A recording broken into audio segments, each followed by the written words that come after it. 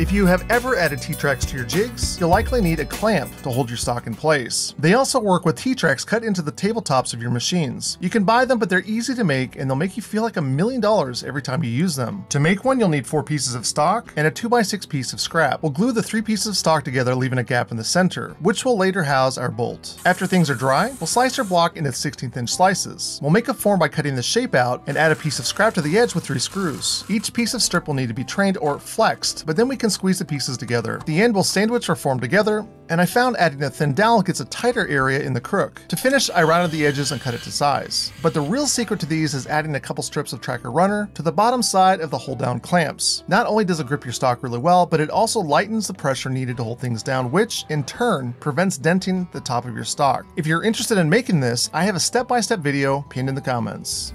Sub and follow for more bite-sized tips. Keep making things.